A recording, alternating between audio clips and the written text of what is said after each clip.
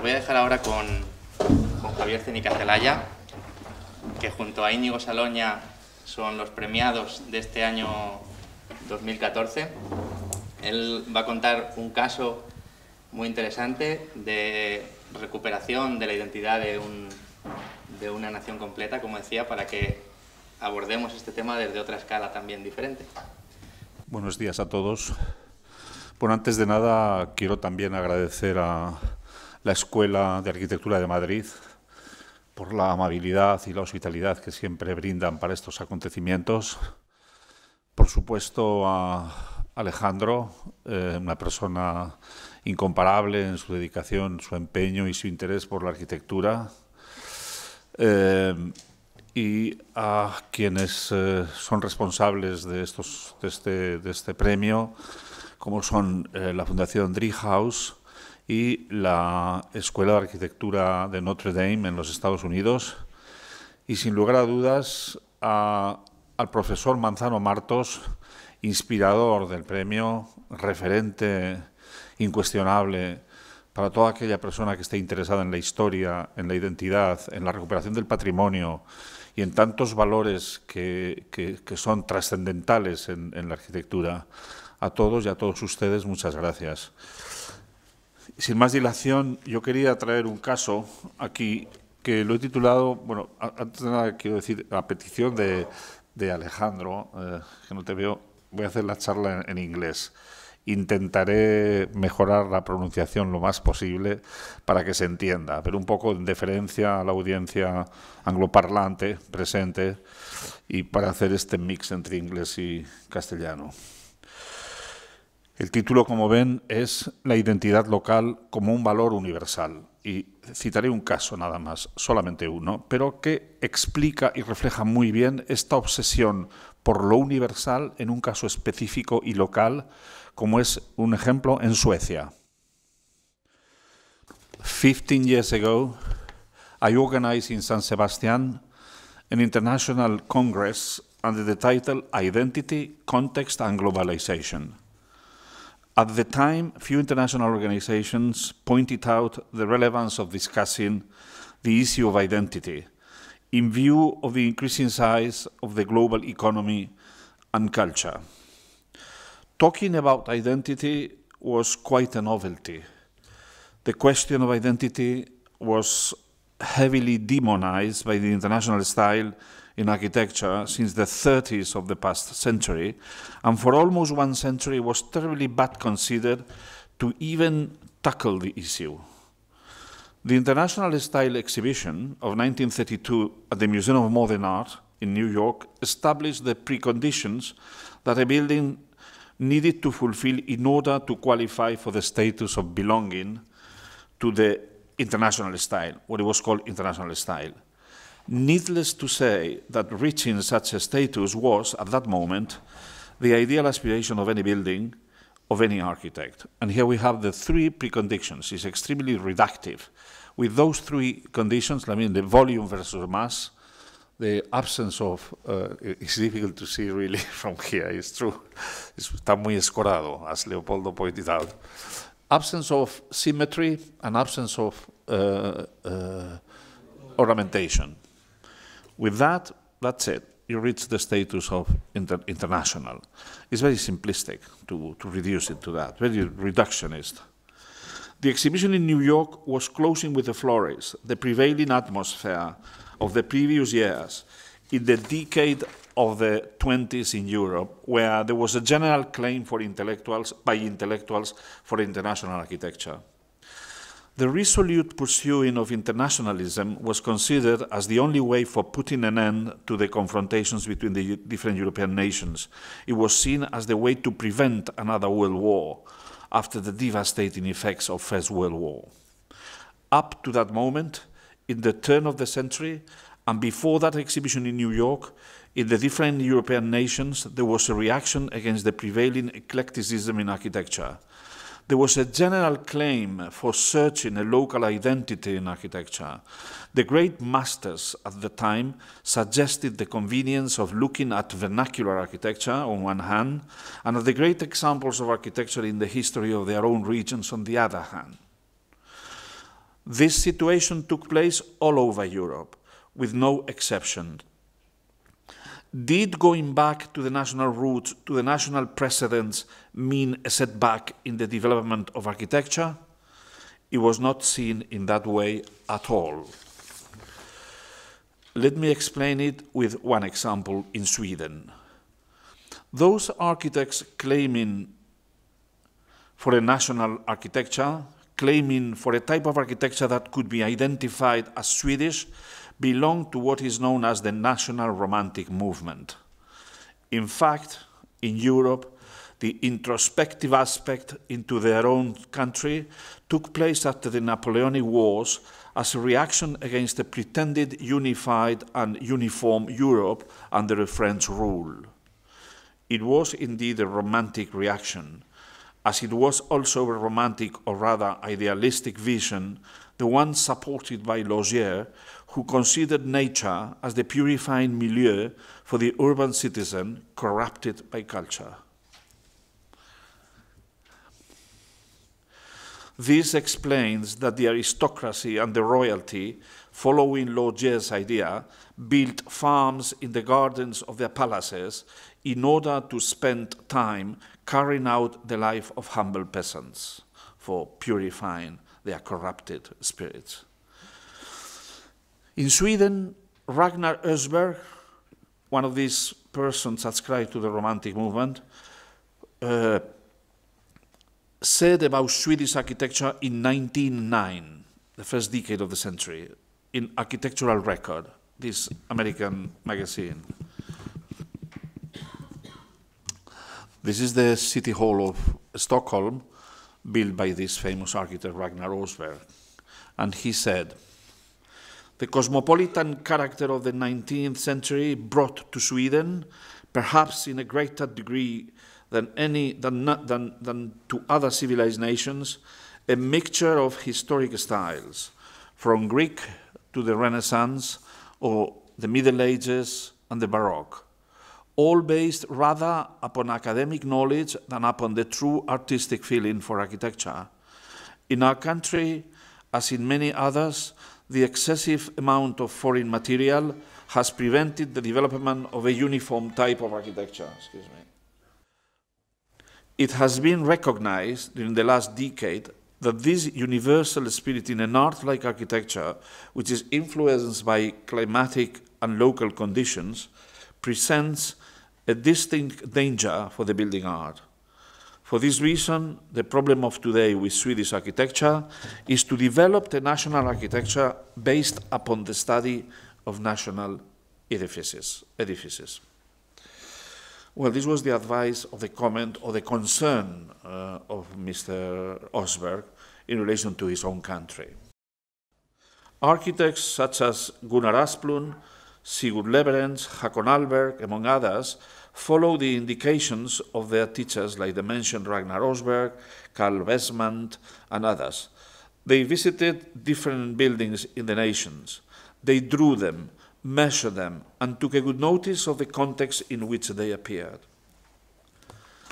When this generation of younger architects started their careers, they did search a national character for their projects, and also they carried with them the romantic vision of an idealized rural and urban Swedish life, a kind of romanticism.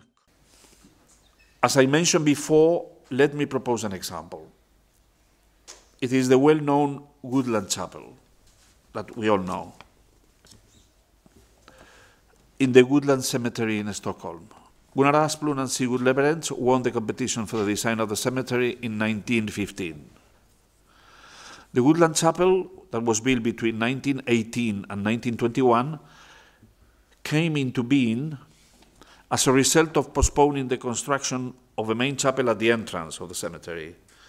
Due to the lack of sufficient resources, instead of the proposed chapel in stone at the entrance of the cemetery, Asplund was asked by the cemetery authorities to design a smaller chapel in wood and stucco. The chapel's reference, apparently, or one of the theories is the reference was taken from the cottage of a gardener in a garden in Denmark, in Liselund, that Asplund saw visited in his honeymoon. That's one theory. And then we have here the cottages in that park in Denmark, in the Isle of Mumm.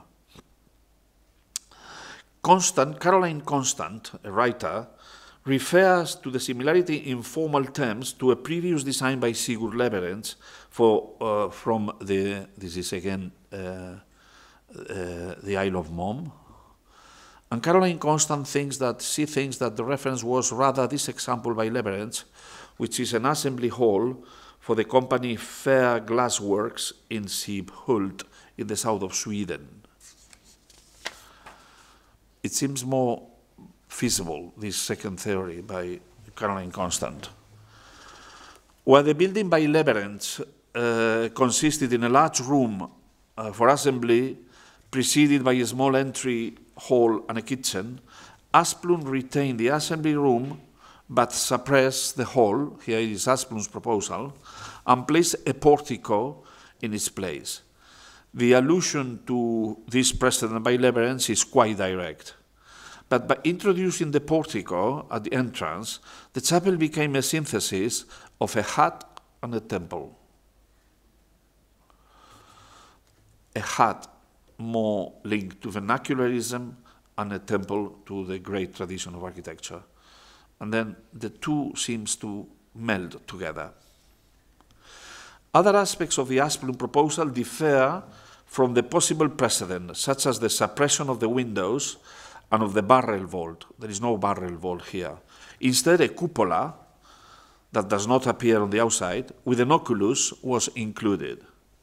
The ceiling, flat at the perimeter, we'll see the ceiling in a second, the ceiling, which is flat in the perimeter, suddenly climbs up in the form of this cupola, having as its element of transition a set of 8 columns quite distant from each other.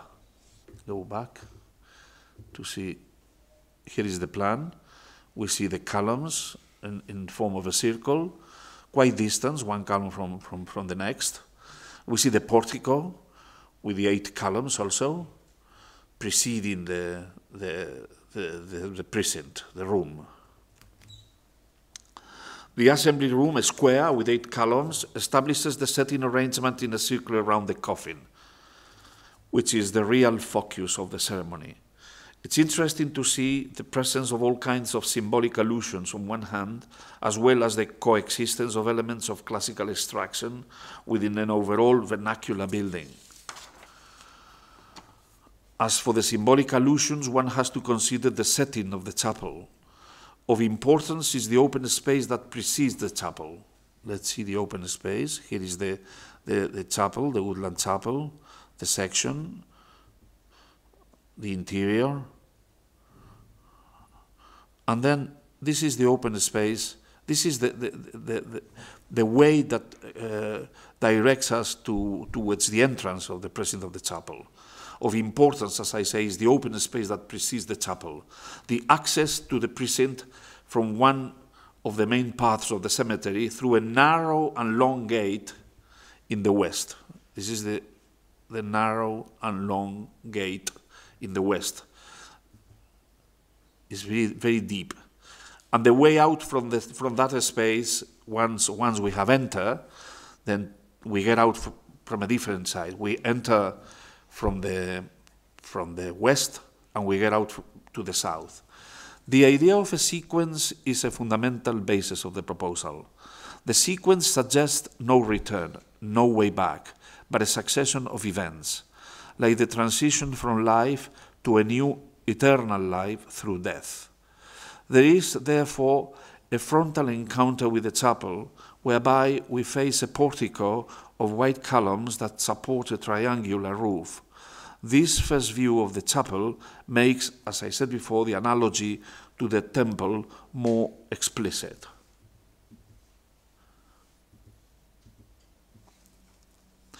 The portico is all painted in white.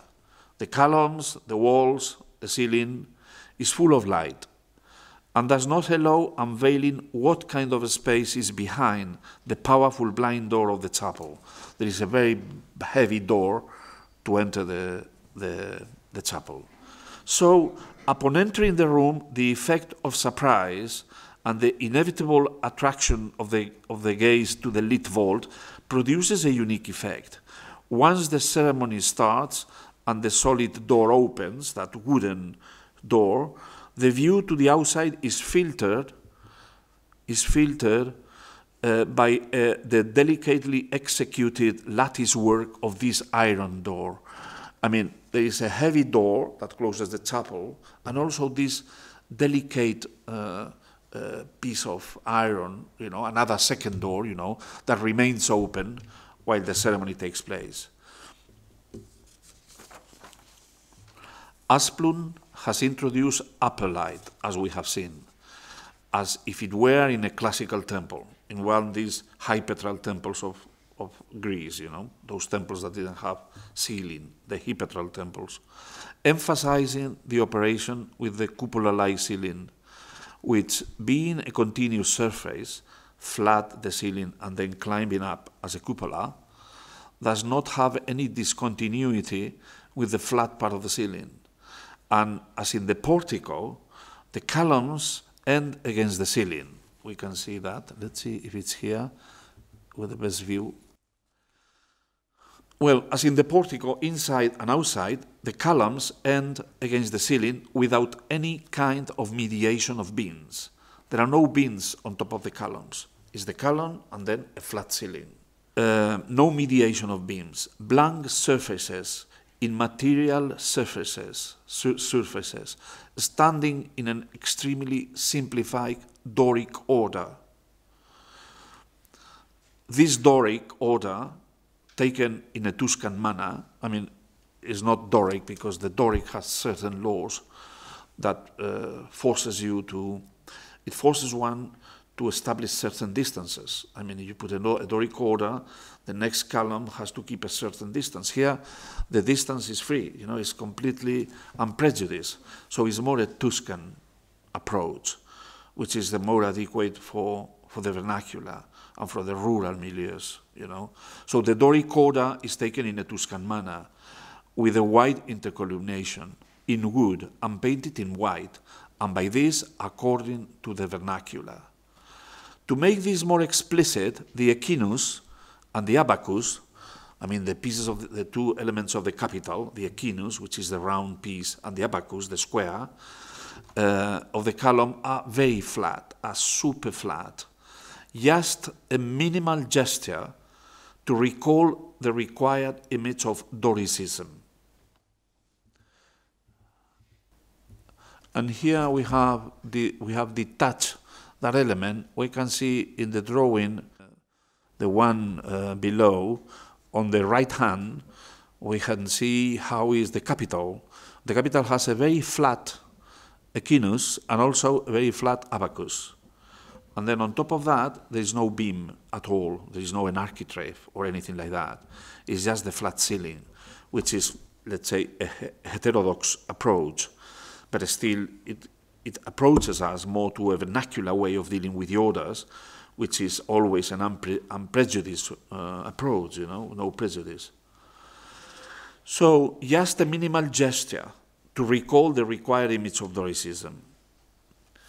This irregular way of dealing with the columns by shattering them against the ceiling reveals the great control of the wealth of effects that Asplund, I finish in 1 minute, exercises by distorting the elements of classicism or by taking classical language to its very limits. Wood shingles having, shingles, you see, in the roof. The Angel of Death by Karl Miles. White shingles having tufts of grass that having accidentally grown into them cover the roof of the chapel, which merges with the atmosphere of greenery of the forest. This integration with the outside wall, with the materials of the outside wall, increases the vernacular character. This example literally follows the advice that Asplund gave to the Swedish architects. Asplund said, "The architect can achieve that a new building seems to have emerged naturally from its context, borrowing the scale, the materials, the way of building, and the style of the buildings around it. Not many examples of that period show such an easiness in dealing with both vernacular and classical references, which are so extremely well intertwined and merged with the site. In the Woodland Cemetery, Asplund and also Leverance dealt as much with the landscape as with the buildings. Nature becomes an intrinsic element. The trees also made a great contribution to the character of the meditation grove. We see the meditation grove up there. Midway between a mound and a landscape by Caspar David Friedrich, this romantic painter from Germany, born in Pomerania, but Pomerania was Swedish at the time. This interlacing of references to Nordic vernacularism and classical cultural traditions pervades the Woodland Cemetery, presenting a wealth of meanings to the visitor that can always recognize him or herself in those archetypal evocations. Any visitor immediately recognizes himself or herself. This recognition is the expression that local identity is a universal value too. Thank you very much.